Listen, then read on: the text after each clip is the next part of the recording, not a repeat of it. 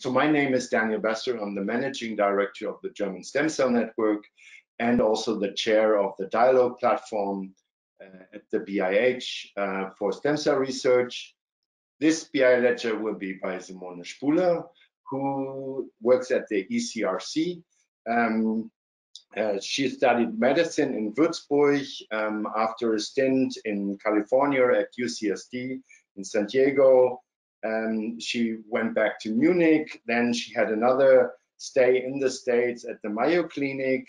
And afterwards, she came to the Charité, where she now heads the muscle research unit here at the here outside in Berlin-Buch.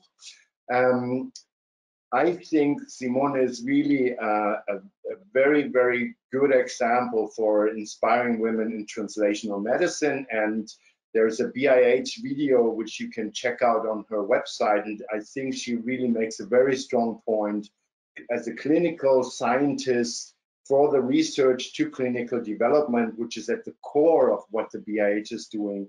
So without further ado, I would like to give you the presentation by Simone with the title Gene Editing Human Muscle Stem Cells as Advanced Therapies.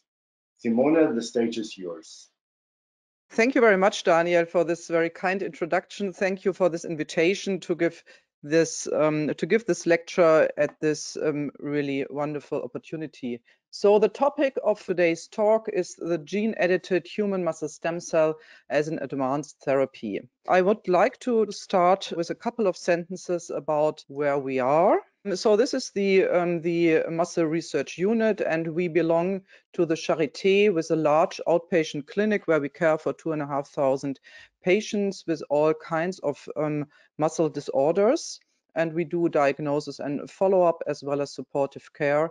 And we are very interested in bringing the latest scientific findings into clinical trials. We have a basic research group within our little division, and we are interested in human muscle stem cells, in ATMPs, muscular dystrophy, and gene editing. I will talk about this, obviously. We had big help, large help from the BIH, and thank you for this. Without the support and the translational focus of the BIH, I wouldn't be able to give the talk in a way I'm doing today. But the DFG and the BMBF and Helmholtz, as well as private initiatives, also have been absolutely important in supporting us. So with muscular dystrophies, we are talking about 50 different monogenic progressive disorders, and these are severe diseases. There is an overall incidence of about 30 of 100 in 100,000, and until today, there is no treatment, but I think this is going to change quite soon. What is happening to the patient when the patients are usually in childhood, in rare cases also in young adulthoods, the patients realize that they cannot compete anymore in sport, that they stop running, that they go on tiptoes, that contractures in the Achilles tendons occur, and these diseases are quite progressive. And the patient I'm showing here, as you can see that he's sitting in a wheelchair, that the hands and the lower arms are atrophied. Obviously, he is also on a respirator. So the muscular dystrophies, they can affect all muscles, including the heart. Isn't necessarily, it's not always the case, but it may also involve the heart muscle. And what happens to the muscle when you take a muscle biopsy specimen and you look at it? Then on the left you have an example of an intact muscle on a cross section. You can see that each muscle fiber has about the same size and looks very even. And in muscular dystrophy, what is happening to the muscle is that over time, the muscle fibers get replaced by fat and by connective tissue. And once this process is too far advanced, it's of course obviously very difficult to interfere. So the first aim when we think about treating muscular dystrophies is to catch the disease as early as possible, meaning that you have to come up with a good diagnosis as early as possible and not to wait until this muscle has developed in something as I'm showing here on the right. okay, it is the right time to develop these therapies. Why is that? So we have very prominent reviews and publications again on the subject of stem cell therapies for muscular dystrophies. This is a very recent review from a Stanford group published in the JCI, and at the same time we see that AAV, the adeno-associated virus, which has been used in gene therapy attempts for 25 years, still is quite a dangerous target. And again, last year there have been 3 deaths in a clinical trial also involving a muscular dystrophy. So then with the Nobel Prize for Emmanuel Charpentier and Jennifer Doudna and the finding of the CRISPR-Cas, it's really a time changer, and the door has opened to develop therapies for these devastating disorders.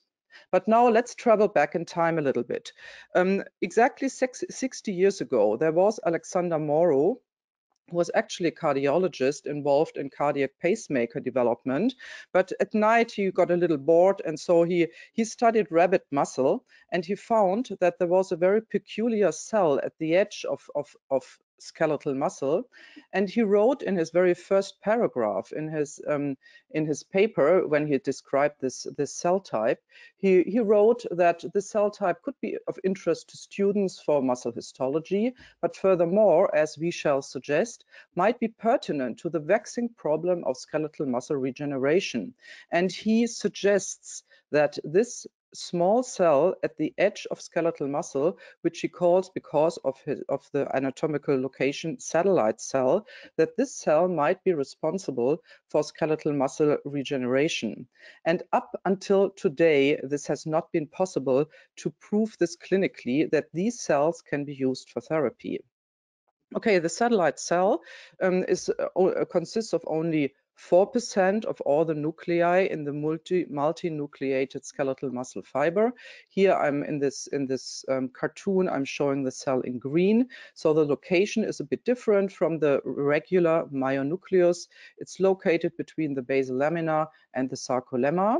And as I said, about 4% of the nuclei of skeletal muscle are satellite cell. So they are scarce, and in early childhood they may be about 8%, and when you are 80 it may be only 2%, but it never gets more, and the satellite cells also never completely disappear.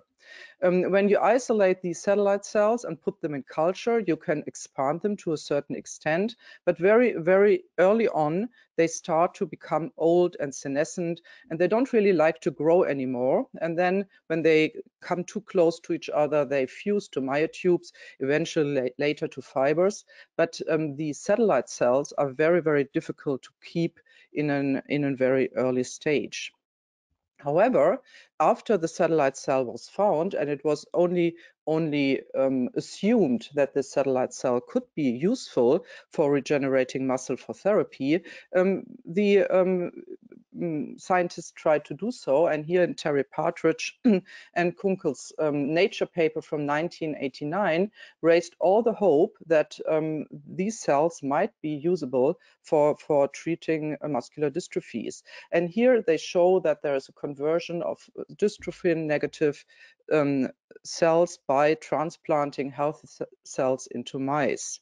And immediately everybody was so excited about this. And here we are talking about the mid-90s, so 25 years ago, that they isolated cells from the muscle fiber from healthy individuals, and they transplanted these cells into boys that were diagnosed with Duchenne's muscular dystrophy.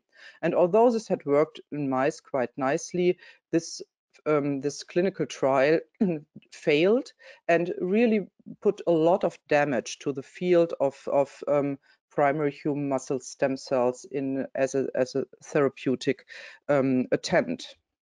And what happened in the next years was that people said, "Naya, but still, it's probably important to use cells for the treatment. We shouldn't leave this entire subject out of our minds." And they tried to characterize other cells, alternative cells, with the hope that they would also be able to make muscle and to replace the satellite cells that have been thought to be useless for treatment purposes. And so there were mesangioblasts and pericytes and CD133 cells and the iPS cells that you are probably all very well aware of, and another cell type which is called PW1 interstitial cells. And all of these cells have some myogenic potential. However, it took until 2011 until it finally became clear that muscle regeneration just does not happen when there are no satellite cells. So all the other cell types that had been published and shown to be in some way useful for muscle regeneration, they had bystander effects, and they also contribute to muscle. But if there are no satellite cells, muscle will not regenerate. And these 3 independent publications showed this, and since then it has been shown many, many times. And it becomes obvious that the time when the first clinical trial was done in the mid-90s, the molecular properties of the cells and the characterization of the cells were just at the beginning or almost not existent.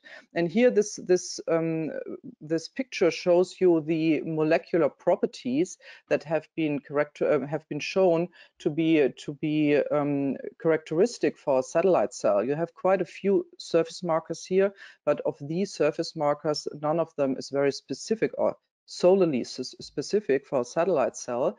And here are the transcription factors, the myogenic transcription factors that characterize satellite cells, and among those, the PAX7 transcription factor is probably the one that best characterizes the satellite cell in its niche. And it's also known now that the satellite cell is a true stem cell, meaning that in cell division, there is contribution to building new myofibers, as well as repopulating the satellite cell niche by asymmetric division. Okay, so we can say that muscle regeneration depends on satellite cells, and it has also become clear that only these very early cells, the satellites, the muscle stem cell, and the very early myoblasts, that they have regenerative potential, but the late and senescent cells that have vacuoles and don't really like to grow anymore, they have no regenerative potential. But nobody has really seen the cells that were transplanted in the 90s, but it may well be that these cells were at a very late differentiation state. So we thought, after this all was known and these important findings were done in mouse models, whether it might be worthwhile to have another look at human PAX7 positive satellite cells, and whether we can sort of modify purification and cultivation protocols to see whether we can get a handle on them and just be able to purify the early cells. So we took the muscle biopsies after informed consent from the patients, of course. The muscle biopsies are quite small, so here it's 5 millimeters cubic. And we decided, in contrary to all the purification protocols, that it might be a good idea not to do an enzymatic digest of the tissue, because this could lead to an early activation of the cell, and meaning that the cell will also very soon lose a potential to regenerate muscle. And so we did some manual dissection, and we saw that after a week in culture, happy satellite cells were traveling up and down the muscle fiber and appeared to be quite intact. And then when we waited a little bit, then we saw that the PAX7 positive cells, so the early satellite cells or muscle stem cells, that they had proliferated within this fiber fragment that we had dissected. And this was a very nice finding. So then we waited for a little bit longer, and we found that these cells outgrew the fiber eventually, and we had millions and millions of nice myogenic cells for characterization and and further experiments. We needed to show that these cells in mice would be able to make human muscle fibers, which they made. They also made new PAX7 positive cells, so meaning muscle stem cells, in the regular niche, as is shown here. And we also can show that these satellite cells that are here now in their niche in newly made muscle fibers, that these cells regenerate muscle even if this part of the transplant is injured again. So here we think that we have made cells, human cells, that have the full potential of stem cells and regenerating cells. And this has led to an technical innovation, so a new isolation and cultivation technique where we prepare the fibers without any enzymes. And then there's another step. We sort of put the cells back into quiescence by a hypothermic interval, which lasts for a week, whereas there's nothing happening to the fibers. And when we transfer them then again to 37 degrees to let them grow, we get very nice cell populations, and only the muscle stem cells can survive this harsh treatment in the refrigerator. So we get 100% myogenic cells, and these cells have a high regenerative potential. This has been published, and there is also a patent that has been now accepted by the EU. Now, is this now something that would be good enough as a basis for treatment development? And I think without the BIH around and without having these wonderful atmosphere in Berlin that sort of supports adventurous thoughts, I think we probably would have left it with our nice papers and went to the next project. But now the destiny was different, and we looked into the topic of advanced therapy medicinal products, ATMPs. And we realized that this is a young and a growing market, and that cell therapies, well, as you know, have been around as an important topic for many years. However, not all of this was successful in the first attempts. And the first approved ATMPs, they were not successful in the EU market. And one of the very important parts was the pricing, of course, the competition.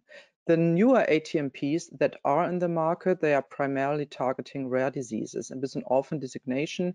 And this is probably, well, this is the way we think we should go as well. And there is much more interest now recently in this whole field, and the BIH has been very aware of this. So we came up and said, okay, let's go for it and let's try it. And this is our concept of how we want to develop treatments for muscular dystrophies. So we have the cell product that I showed you, characterized this in much more detail than I showed you, and we can expand these cells, and we can find disorders and indications for these cells where further manipulation apart from expanding them is not required. So this would be diseases where small muscles are just simply not functional. This could be at the urethral sphincter, this could be swallowing muscles in the throat. There are quite a few examples that could be given here. And so these cells would be expanded in vitro, and then eventually, after they had been transformed into an ATMP, these cells can be transplanted back into a patient. In a patient with genetic muscular dystrophy, the story is not that simple, although nothing in this story is simple. However, it's even more difficult. And so we have a genetic muscle disease. So we take the cells, and the cells need to be genetically corrected before we can even think of a procedure to bringing them back to the patient. In the black circle here, we are really in the process of starting the first clinical trial using human muscle stem cells as an ATMP. And as you can see in this drawing, we chose a pediatric orphan indication, and the indication is called epispardia. The problem is that it affects mostly boys, and the problem is that there is a lifelong incontinence in these patients. And there is a proof of concept that reconstituting the urethral sphincter with primary human muscle cells could be of very convincing therapeutic benefit, and this has been shown by Professor Kaibafzadeh and published about 10 years ago. However, the design was uncontrolled of this little clinical trial he showed, and the cells were not well characterized. So nobody really knows what was injected. But we thought, okay, here we have an orphan disease, although it's pediatric, and this, of course, creates a lot of concerns when safety is considered. But we are heading now for a randomized controlled clinical trial where in an autologous way. And as I said, without the BIH and the SPARK program, we would never ever be able to start a clinical trial like this. The trial will start financed by the Ministry for Science and Education now in May. And the first patient will be included into the patient by the end of this year or beginning of next year. We will have ended the trial as it's planned to at 225. Okay, the title of the talk was about gene-edited cells, so I didn't speak too long about the epispadia, although this would be a talk by itself. Now I would like to come to the red circle, which includes the gene editing attempt. When gene therapies are mentioned, you are all aware of the fact that all kinds of things are included into this term. And there is the interference with the splicing procedure, which is called gene therapy, where you mask certain splice sites, or there's also a mechanism called stop codon read-through, where certain splicing products and those including a mutation are not built anymore after interference, and this is an effective therapy, for instance, in the motor neuron disease, spinal muscular atrophy, which is on the verge of becoming a treatable disorder. The other method where gene therapy is nowadays used is the additional cDNA copy of a mutated gene. So here, under the control of a active promoter, a cDNA molecule is included and put into an AAV virus, and this is then added to the cells. And this attempt of gene therapy is, for instance, already in clinical trials by the Sarepta therapeutic company, and they have tried the beta-sarcoglycan gene and packed this into this AAV virus under the promoter control. I mentioned in my introduction that the AAV mediated therapy is still quite dangerous, and the dose you need to give to reach all the hundreds of skeletal muscles is quite high, and the AAV has a tropism for the liver, and so liver failure has been the cause of the death in these children. The other problem with AAV mediated cDNA copies, of course, is that AAV only tolerates a very small piece of DNA to be packed into the virus. It also needs to be repeated. Probably these transfers are not permanent. So the advantage that the new CRISPR technology is giving now is the precise correction of a given mutation, so that the mutation just disappears from the genome. So here I'm showing you an example of a family where two children are suffering from alpha-sarcoglycanopathy. These children, they showed first symptoms when they were 7 or 8 years, and the older child is now wheelchair bound. The sister is not wheelchair bound yet. There's no cardiac involvement. And these children, they carry a compound heterozygous mutation, meaning that they have two different mutations on each allele. And one of the first mutation is an exon 2. It's a 157G2A mutation, and the other mutation is on exon 7. So when we decided to work on this mutation, knowing that there are so many other possibilities and projects where we can work on, so there must be some sort of a rationale to do so. And one of them would be a very near question that almost everybody is asking: is this a private mutation? So are there any other patients who would carry this if you go into a large project of gene correction? And well, yes, indeed there is.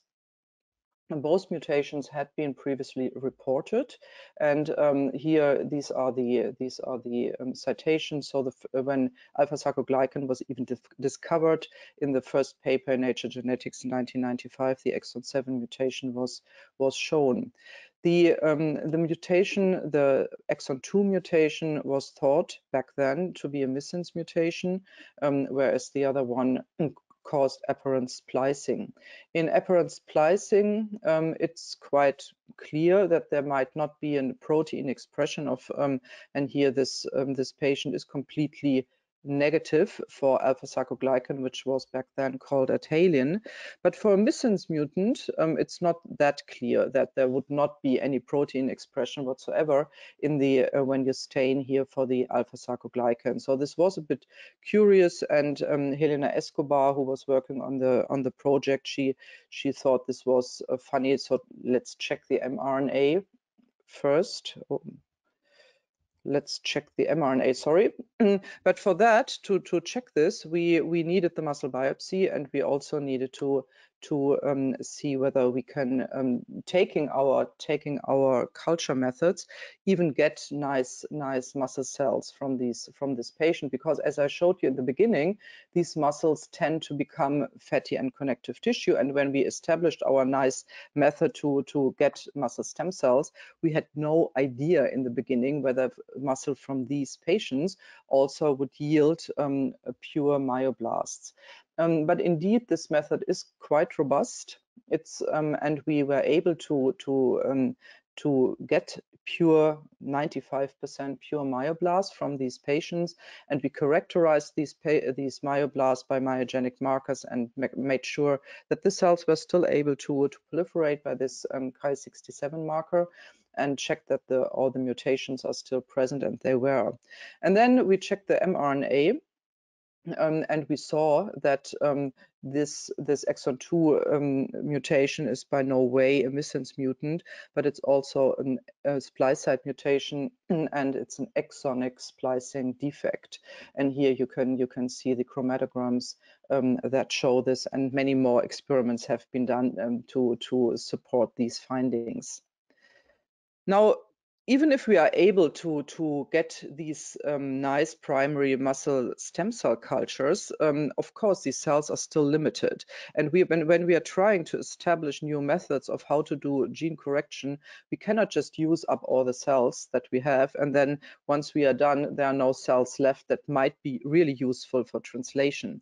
So then it really is of big help that we can use, that we can make iPS cells, and also the BIH with Harald Stachelscheid and Sebastian Dieke has been very supportive here to help us to make patient iPS cells. And for us, we are not so much thinking about therapy when we make these cells, but to establish new gene editing methods. And so we made these iPS cells, and they were expressing all the necessary markers, and we showed that they make all the necessary tumors from all germ layers, and that in all these mutational events that are going on in this rapid proliferation, that the mutations were still present, and they were. So we have here a tool of unlimited cells where we could establish several gene correction methods. And we wanted to work with the CRISPR-Cas system. I'm sure that I don't have to go into detail on this. You're probably all aware what this means. So we have the Cas9, and with the help of a guide sequence of 20 base pairs, the Cas9 nuclease can target with very high precision a certain sequence in the genome, and then induce a DNA double-strand break. And then it's up to the cell to repair this double-strand break either by non-homologous end joining or by homology-directed repair. So these are mechanisms that the cell is able to provide, and in the term of gene repair, we have also worked on both of these mechanisms. But I want to move on and give you an example of another advance that has been made on the basis of the CRISPR-Cas9 system, and that is the adenine base editing. And what is this has been published by the end of 2017, and the difference to classical CRISPR-Cas9 is that the Cas9 is not a nuclease anymore, but induces a single-strand nick. So it's a dead Cas9, and there is an addition of the enzyme TAT-A, and with the addition of this enzyme, there is no double-strand break induced, but instead there is adenosine exchanged into inosine, and then it reads in the next cycle as a guanine. So here you can have a very precise A to G conversion without inducing a double-strand break, where the repair is also quite prone for mistakes or for inefficiency. So it turned out that the mutation, the exon 2 mutation of our family, that this would be an ideal candidate for the adenine base editor. So for the adenine base editor to work, it does need quite a few requirements. And I always have to smile a bit when I read this Gaudelli paper and I see that in the introduction, the authors claim that about 50% of the mutations that are disease-causing would be candidates for the adenine base editor because it's so frequent. But when you look at it closely, the number of eligible mutations really diminishes rapidly. So you do have you have a PAM sequence, a prototype adjacent motif, that is sort of the anchor from where the guide RNA is attached to the DNA, and this is an NGG. Here it's an AGG. And then there is a certain distance to the ABE, adenine base editor activity window. And in the activity window, which is quite small, here only with 5 nucleotides, there is a single A, and it can only be a single A. If there's more than one A, the other A will also become edited. So it has to be a single A without any adjacent other A's, and you do have to have the PAM sequence in exactly in the right distance. So we try here. This was a very good candidate for the adenine base editor, and Helena Escobar tried to clone the plasmid, and then the first attempt was to try to edit the patient iPS cells. As a reporter in the plasmid, we used Venus, and the transfected cells were fax sorted before editing. And you can see here that the adenine base editor in the iPS cells, they repair the mutation. Here we have this compound heterozygous state, 50% for each for the G and for the A. And after editing, the percentage of G rose to 71% and A diminished. This was quite nice and very promising. So here we have almost double of the Gs, and we turn to the primary cells, which have not been gene corrected at all by anybody anywhere, and we were quite interested to see whether this would work in the primary cells as well.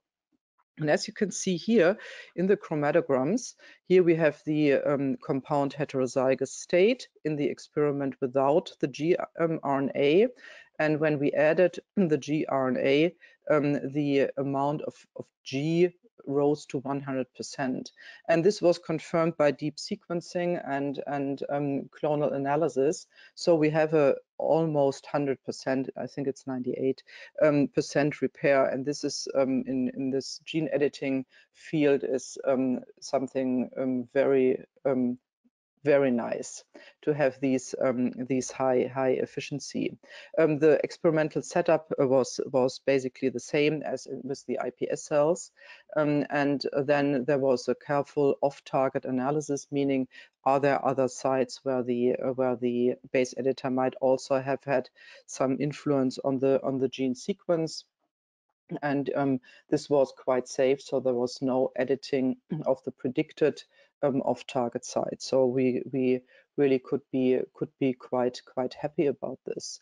Now you have these cells, and you did all this manipulation with FAC sorting and transfection, and we were wondering whether these cells are still okay, whether they would still do anything, or whether all editing only would yield dead or almost dead cells.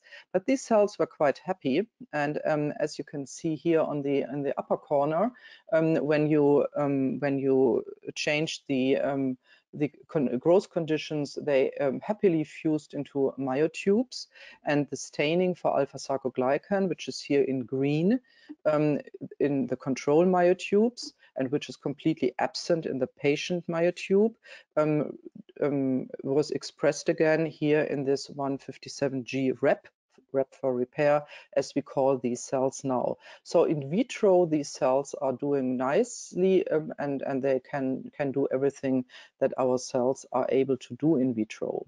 Then we went into animals in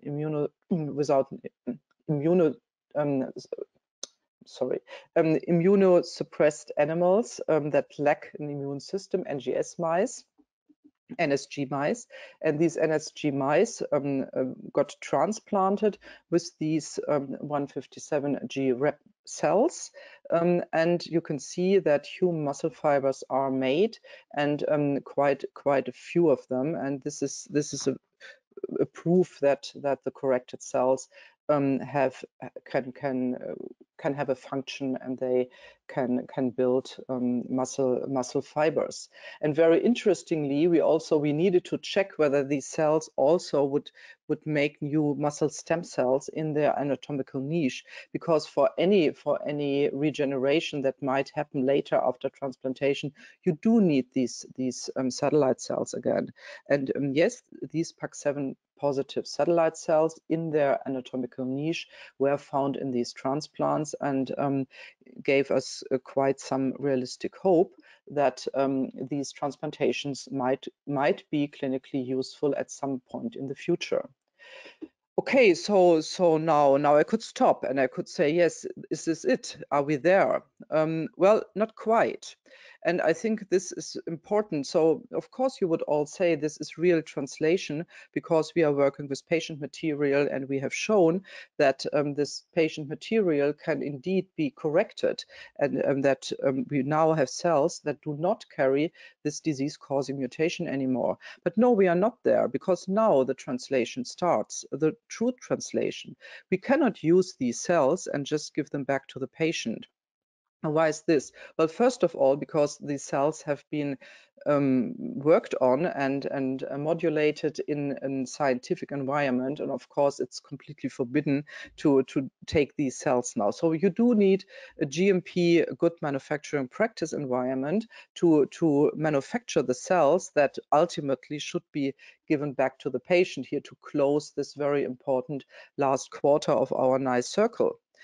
Also, obviously you cannot work with a venous reporter in patient cells, and in the and plasmids, if you work with plasmid on a plasmid basis, then there is always a danger that a plasmid would be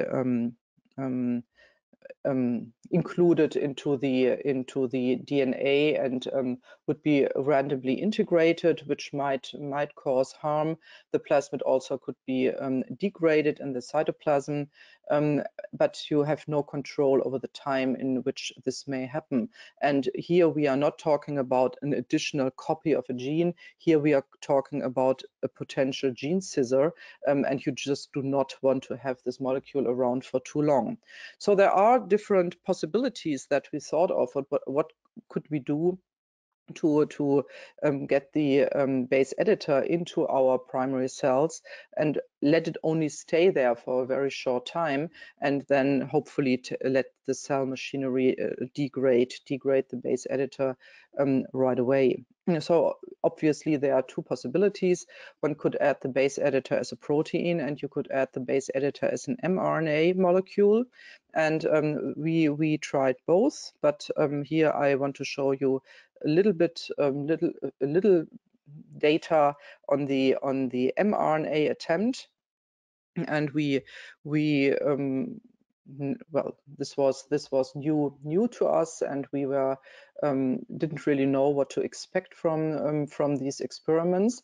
And we started very simple with an mRNA molecule that encoded GFP.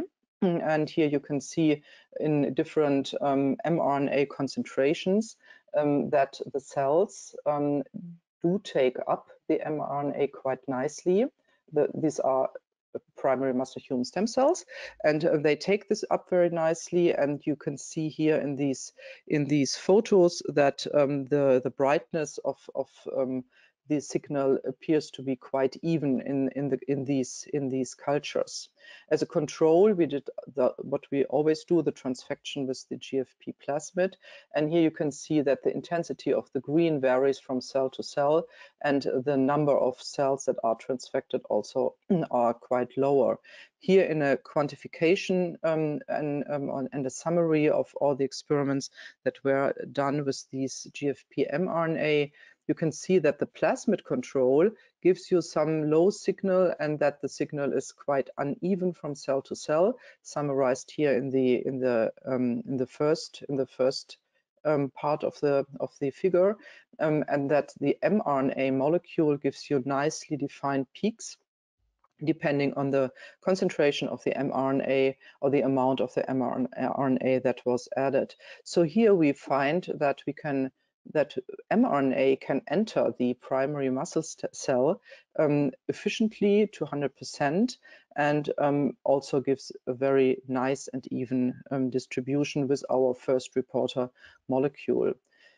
And here we also said, well, if this works, okay, now let's have a look whether we can take the base editor as an mRNA molecule and achieve editing in a way in the primary cells, as was possible with the plasmid.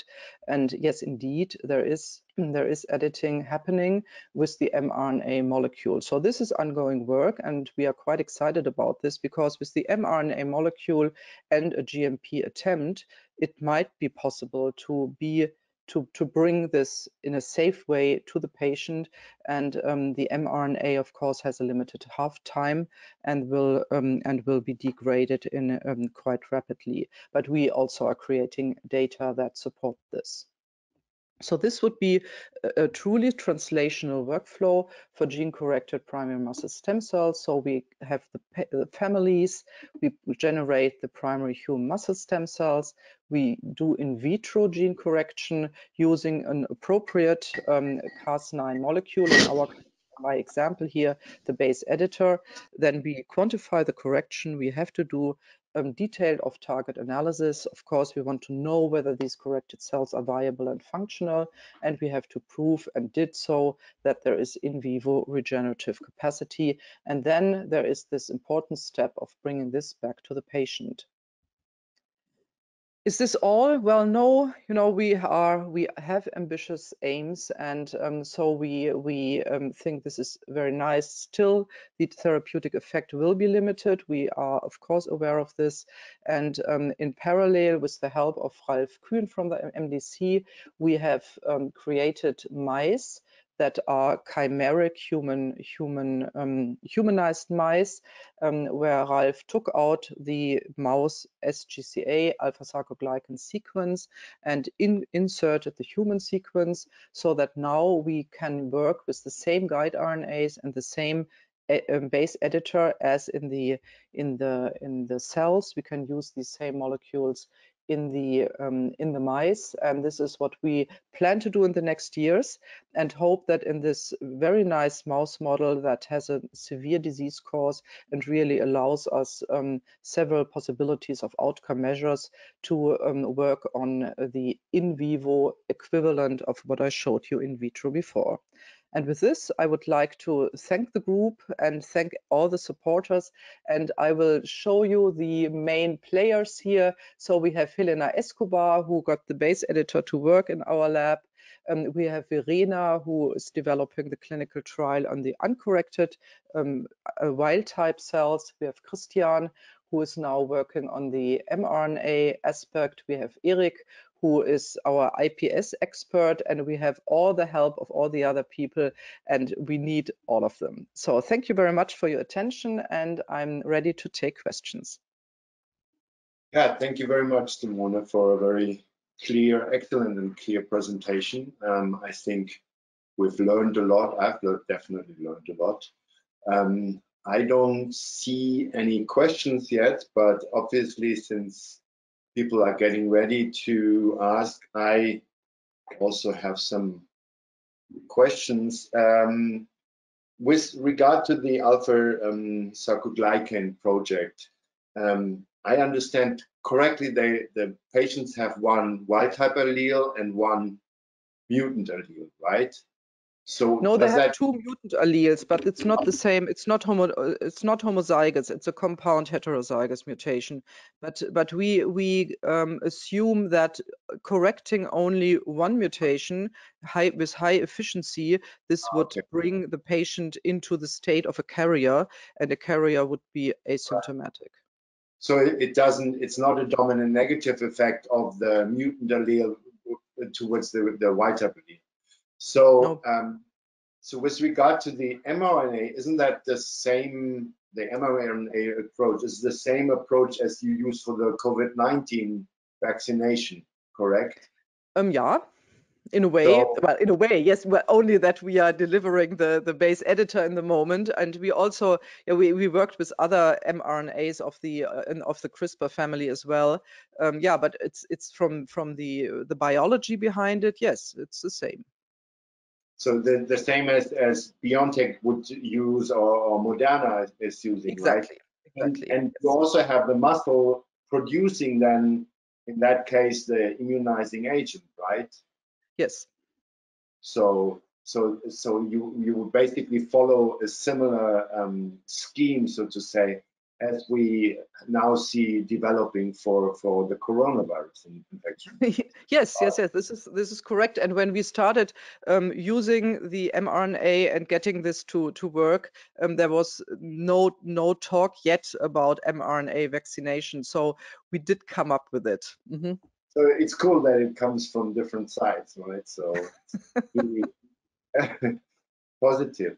So we did, when we had this clinical research unit at some point, we talked a lot about myostatin and myostatin follistatin. Myostatin being a molecule which blocks muscle growth, so to say, right? And one idea was that you can interfere with the myostatin, and you would get back muscle growth if there is muscle growth. Has anything developed along those lines? I mean, with follistatin being an antagonist of myostatin or something like this, is anything approaching in that direction as well? There have been a couple of clinical trials using myostatin blockade, and some of them are still going on. But it has been clear when we discussed this about 10 years ago that it really does not make a lot of sense to let diseased muscle just grow. And if you have a dystrophic muscle and let it explode into a large dystrophic muscle, there is not a lot to be gained. In the combination with gene correction, myostatin blockade might again play some role to help the repaired muscle to gain some size, but I'm really not sure about it, and maybe one should leave myostatin out, but I'm not sure. Maybe there will be a great role one in the future. So this original idea that myostatin might be the way to go is really, it's more complicated than that. I mean, we anticipated that already, but I just wanted to make. There are a couple of questions now about the mouse model established by Ralph Kuhn.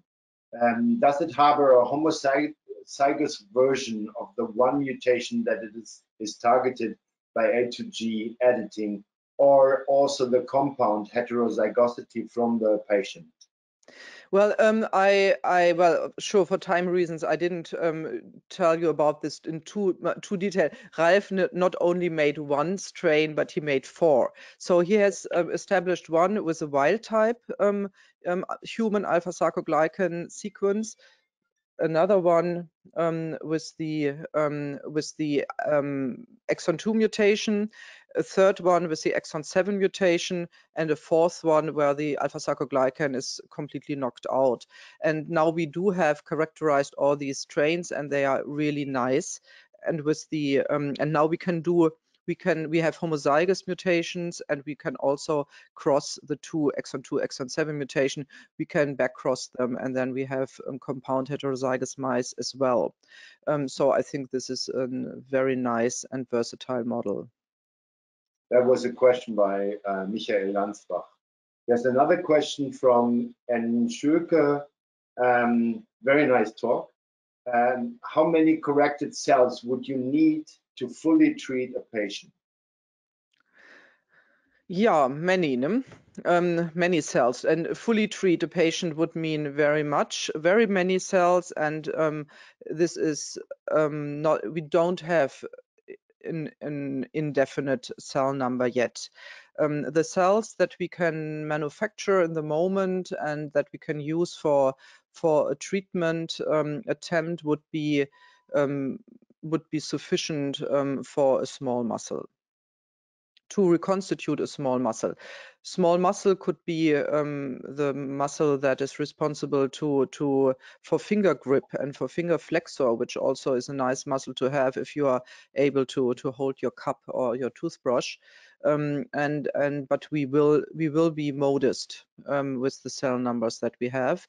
However, there are many thoughts about increasing the cell numbers, getting other cell types to become muscle cells from iPS attempts you probably all heard.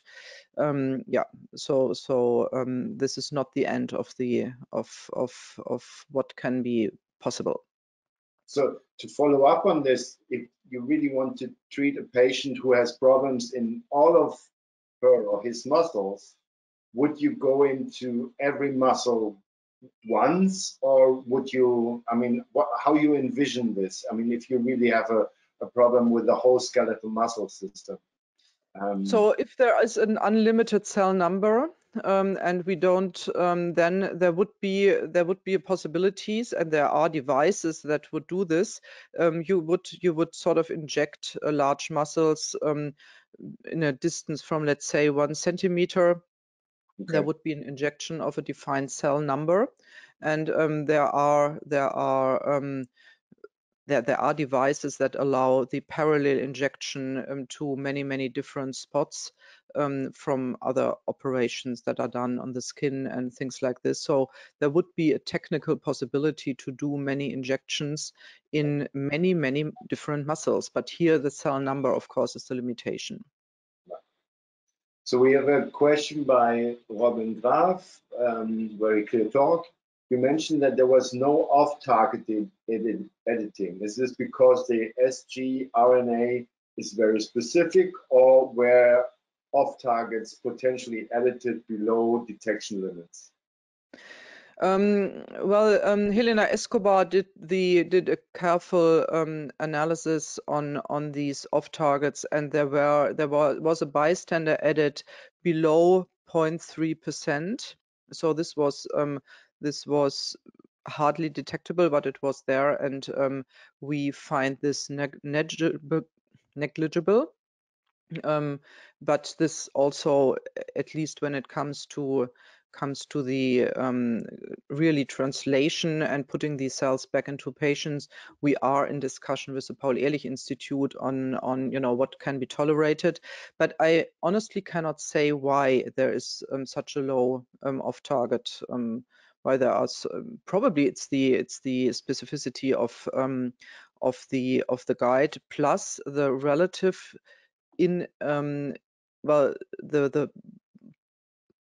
the possibility that the base editor is just not recognizing so many sites, but this might be nonsense. I'm taking this back. Okay, I think as there are no more questions and we are already past the hour mark, I thank you again for a very clear and nice presentation. I'm sure that there are more questions, and people can email you, I guess. Yes, please contact me if there's anything you would like to know in addition. Visit the website of Simone. Watch the video. It's really worthwhile to see the BIH video on inspiring women. We need a lot of women in leading scientist places. I think it is really, really important. And we as a GSCM try to always push forward in the BIH as well. That leaves me, the next BIH lecture will be coming up at Friday, May the 28th, again at 12 o'clock, and we will hear a presentation by Masayo Takahashi from the Ritten Center for Developmental Biology in Japan, which she is very much working on fixing the retina by iPS cells. So we will go pretty much in similar directions as we have seen today, and I'm very happy that we can follow this up with the talk here then from Japan on the 28th of May. And without this, and with finishing this, I'd like to thank you for your attention, and hopefully see you within the next BIH lectures.